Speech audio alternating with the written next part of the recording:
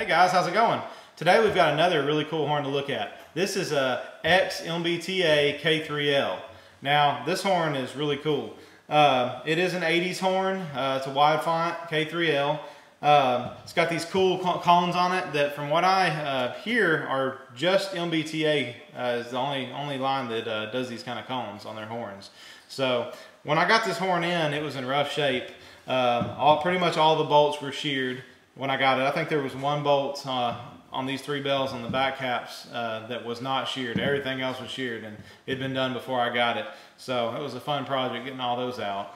But anyway, great sounding horn. This is the MBTA 80s K3L.